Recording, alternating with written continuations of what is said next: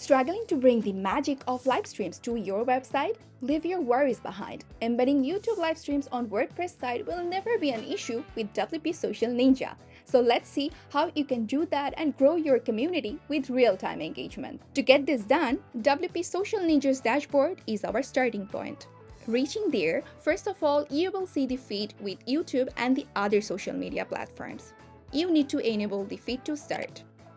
For that, you have two options, API key or OAuth. But I recommend opting for the API key.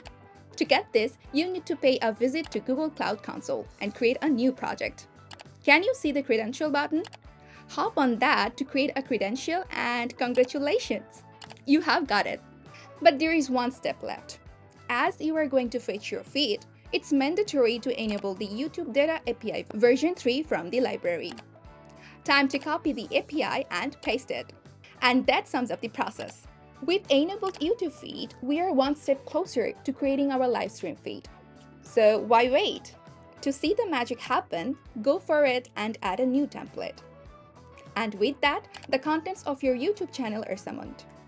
Now it's your time to pick what you want to show and what not. As of now, we are sealing the deal with livestream. Here appears the event type. Select one and then the number of videos you want to display in the feed. There's still a lot more to do. Which layout do you prefer, grid or carousel? I would love to see my content gliding, so carousel is my pick. So here you can decide what you want for yourself. In the filter, you will have the chance to customize the number of contents you want to showcase and their order. Not just that, you can even show or hide content based on specific keywords or ID numbers. Do you have any? Let's get going! Personalizations levels up in the next part, which is video. You can completely customize how you want to showcase your content.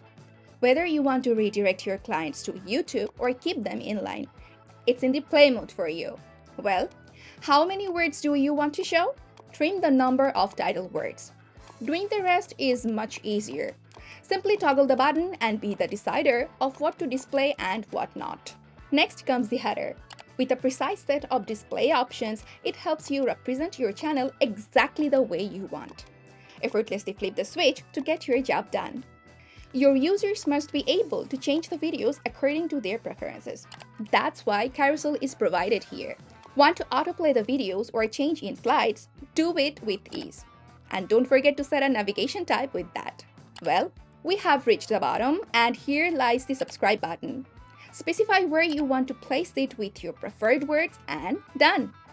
There's a lot more in the style. Enable it and get full access to styling options. You might want to highlight your channel name, statistics, or subscribe button. Do anything you want according to your preference. Need to make the things more appealing? Tweak the title of other content or even the description for that. You can even change the colors of the whole item box if you want. Keeping it as it is, let's publish our feed to see how it works. For that, copy the shortcode and paste it into your WordPress site. In case you don't have one, you can add this shortcode to a new page. And your page is all set. Whenever you go live, your viewers can watch you streaming directly from your WordPress site. Neat and organized. When interacting with your followers in livestream, you might want to show your TikTok feeds or Instagram reels on your WordPress site. You can even do that with Social Ninja. So if you are looking for a one-stop solution to manage and showcase all your social media feeds, grab WP Social Ninja now.